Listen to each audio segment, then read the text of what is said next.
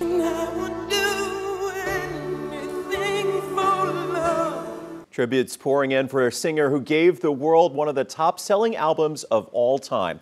Rock legend Michael Aday, more commonly known as Meat Loaf, died today at the age of 74. He was born in 1947 in Dallas. Meat Loaf got his first big break in a rock musical called Hair. He quickly became one of the most recognizable, top-selling rock recording artists ever, thanks largely to his epic single, Paradise by the Dashboard Light.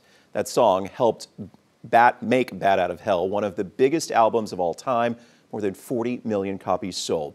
In this interview, reflecting on his career, he thanked fans. The fact that they have bought tickets, come to shows, and the majority of them have loved what I've done. That's been the best present that you could ever get. Meat Loaf's family says he died with his wife, Deborah, by his side.